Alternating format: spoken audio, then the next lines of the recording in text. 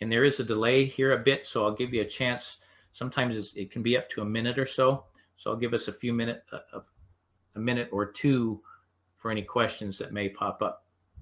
Should be over here on the right-hand side of your screen. If you roll your mouse over there, you should be able to ask a question. Again, we're trying out some new integration and technology here, so bear with me. Okay, so far so good. So we have no questions on contactors, so we're going to move forward then.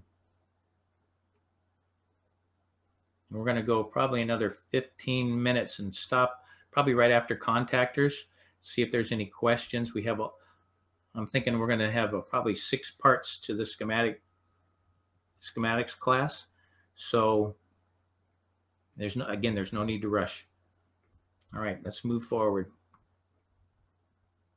Here's another example of the de-energized and energized contactor. So let's look at this again. Here is the contactor coil. It's de-energized, meaning that there's no power applied to the coil. The contact number 3 is normally closed. 1 and 2 are normally open. When we apply power to the coil, 3 now is open and 1 and 2 close. All right. Again, de-energize is how it is on the schematic diagram.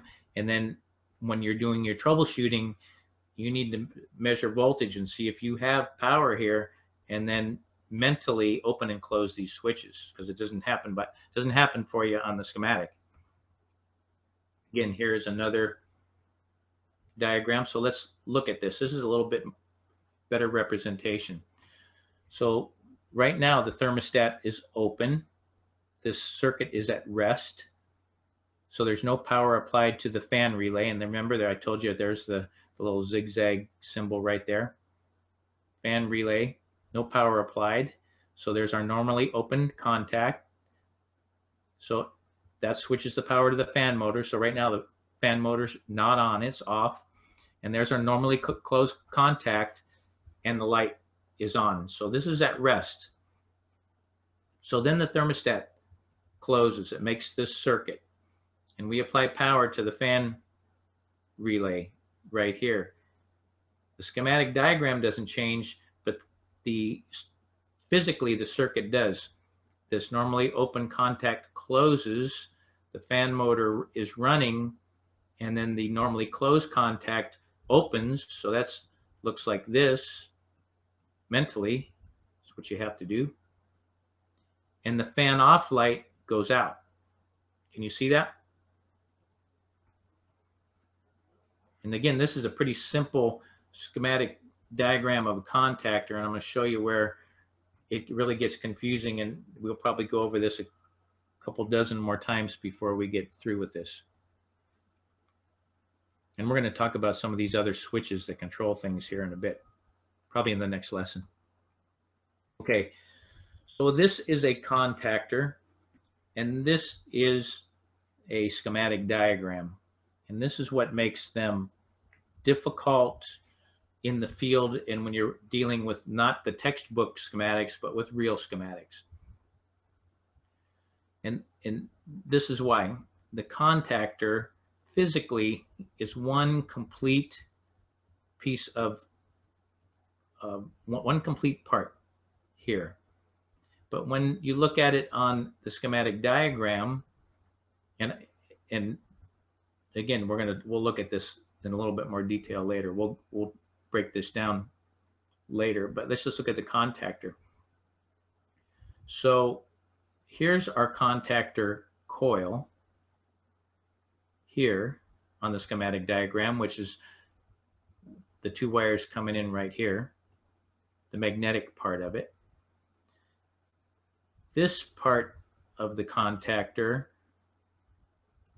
is up here and normally open on the schematic diagram. This is a straight through bus bar on the contactor, and it is here on the schematic diagram. So while you're looking at the equipment and this contactor and it's all one complete piece physically on the schematic diagram.